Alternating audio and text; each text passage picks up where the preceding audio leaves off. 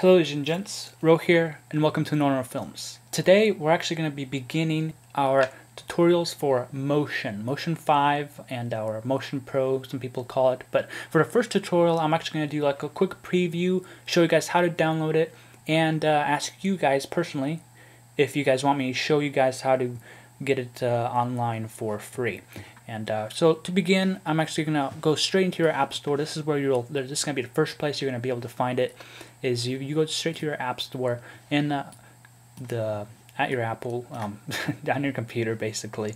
But as you can see, I'm at the top charts. I'm gonna search here, top right hand corner, put in Motion, and it'll come up to Motion here. Motion 5 is what it's mainly named for, but most of the time people just call it Motion. And just a quick definition of what Motion is, just in case you guys don't know. I'm going to begin saying it's designed for video editors. Motion 5 lets you customize Final Cut Pro titles, transitions, and effects, or create your own dazzling animations in 2D or 3D space with real-time feedback as you work. And as you can see, there's like a whole additional information here, but that is the main definition of Motion 5. Mainly, it's not really for movie editing. Like, it's not really for like you want to make a whole project, make a whole movie in Motion. That's not really what it's designed for. It's designed for like maybe like intros, outros, cool animations, like spin arounds, really high effect and animated editing basically to videos. That's why it says to create, lets you customize Final Cut Pro titles, transitions, and effects. And if you guys use iMovie or Final Cut Pro, you guys should know what titles, transitions, and effects are that you can create additional ones for. So now that we got the description out of the way, it is $49.99, the Motion 5.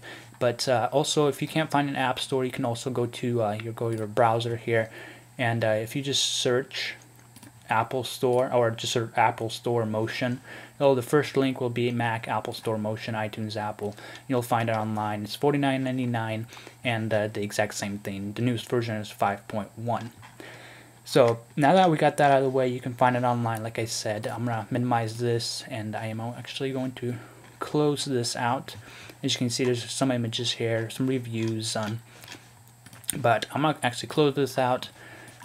And also, like I said at the beginning of this tutorial or preview, I did mention that we are going to be, I can make a tutorial if you guys want me to.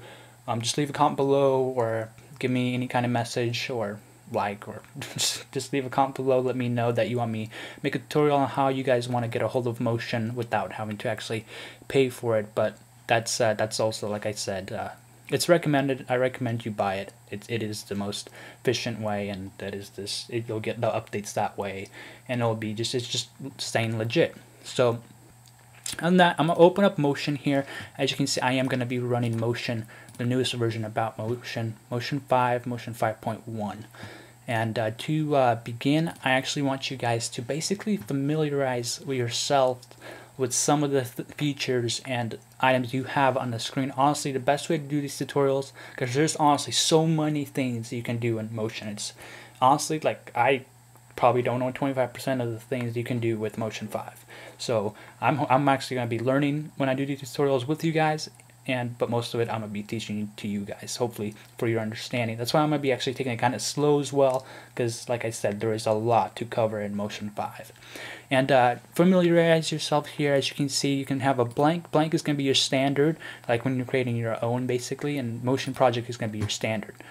And then most of the time you want the highest frames per second, which is going to be 60 frames per second, which is what we will always be doing our projects in, not 29.97. I don't even know why that would be the standard here. And then duration, will most likely just keep it around 10 seconds, maybe go up to 20 seconds, so we have more room to play around with, but then you can do the times code frames. But like I said, again, be sure to play around with this a little bit, and the highest resolution is always what we want. And also, you can these are where you can actually edit the titles, and you basically import them yourselves, and you'll be able to edit them. But you can see, let me show you all here. They're taking a little bit to load for me at the moment, because I do have quite a bit of programs running at the time. But as you can see, I'm going to hit all. You'll see some of they can actually give you ones where you actually start off with something already in your project. That way it's a little bit easier for you to edit. But like I said, we're going to be starting out from a blank project, and we'll just work up from there. And as you can see, there's just a few items here already that you can use to start out with, and it's actually pretty darn cool. Look at it, like that, these little animations here, and yeah, there you have it. And then you can also import your own and edit them through Motion 5. But I believe that is everything for the preview, and I'm not actually gonna open up a project, or actually I will. Let me just do standard 60 frames per second. I'm gonna go duration, I'm gonna go 20 seconds. I'm gonna go just 4K is the Ultra HD, and that's actually the new format that YouTube's gonna start supporting it, or I believe it already does support it. 4K is apparently way higher than 1080p. If you don't know what 4K is, it's just this new thing they just released.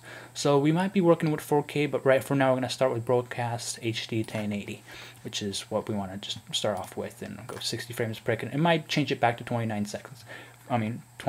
frames per second, because this just might not support.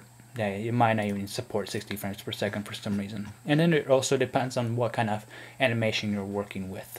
So I'm going to open a project and I'll show you guys with all the items that are going to be on your screen. So like I said, try to familiarize yourself with some of these things. Like, what I mean by familiarize is going to over an item and basically reading what it says, adjust 3D transform. As you can see right there, and it tells you the quick key command key for it as well. And if you go over, this one says pan tool. You go down on it, it tells you pan tool, and then you got these different cursors here as well, which you'll just like I said, I'm repeating myself for like the 4th time, but I just want to make things clear.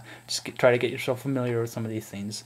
And for now, thank you guys for watching the first tutorial, first preview, and hope you guys join me in this Motion 5 tutorial series.